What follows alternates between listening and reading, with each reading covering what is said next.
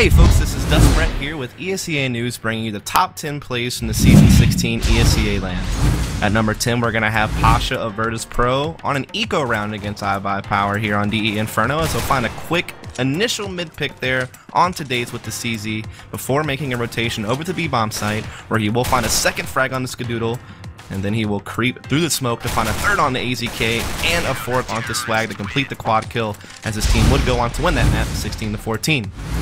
Now at number 9, we're going to have Taz of Virtus Pro this time up against Navi here on DE Season, as he hit behind the cat box with the 5-7 to get the eco frag. There he collects an AK, grabs a quick second frag onto Zeus, and after a bit of maneuvering is able to find a third frag onto Guardian before making his way into Bucket for the reload, and then eventually the 4K with a nice box spam onto Cinia, as they would take that map 16-10. Now at number 8, we're going to have Swag of iBuyPower up against Complexity, and one of the two times they would have to play them on DDoS 2,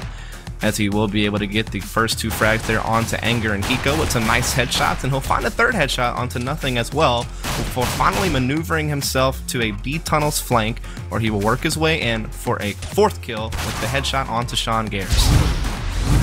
Now at number 7, we're going to have Seas of Navi up against Complexity here on Inferno, and he will make a nice play at Banana with a good pop flash to secure a quick 3 kills there at the pillars. Now after a couple of nades and a reload, he'll be able to come back out here around the corner, find himself the 4th onto Nothing, and then the 5th onto Sean Gares to complete the ace, and what was a fairly impressive round here from Seas of Navi.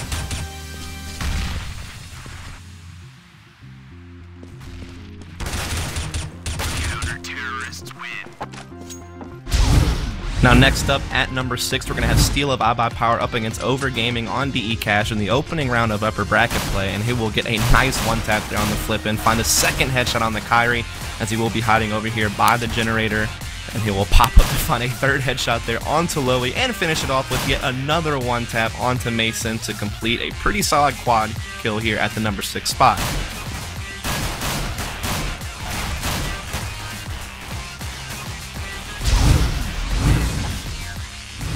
Now at number 5, we are going to have Swag here in a 1 vs 3 situation up against Complexity on the final map of the Grand Finals on Nuke. And he will open up with 2 quick frags there before finding himself in a 1 vs 1 against Simphis, where he will be able to find the reload behind the side silo and complete the 3 kills to secure the map and the victory in the Grand Final.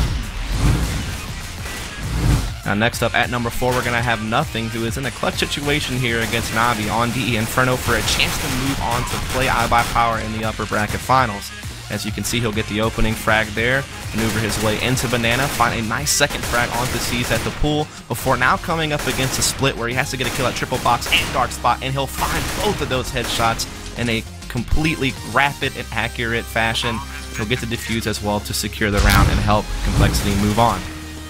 Now at number 3, we're going to have one of 2 clutches that Hiko is able to get on DDoS 2 at this event, and this one will come up against Nip in what might have been one of the most historic upsets in CSGO, as we do see Hiko popping off a couple of frags there, getting the bomb plant in and defending the bomb against 1 player at long and Cat, and he'll find it, as he does get the kill there onto Forest for the 3rd kill, and then finally a 4th to take down Fistlaren.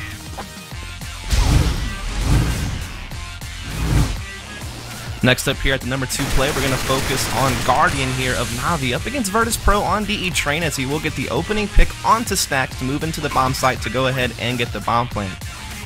Now after the bomb plant, he will maneuver himself around the bomb train to find himself a second frag, and then get forced into a 1 vs 3, but look at him go, getting the frag onto Taz and Bialy, and then coming around for the mid-air kill onto Neo.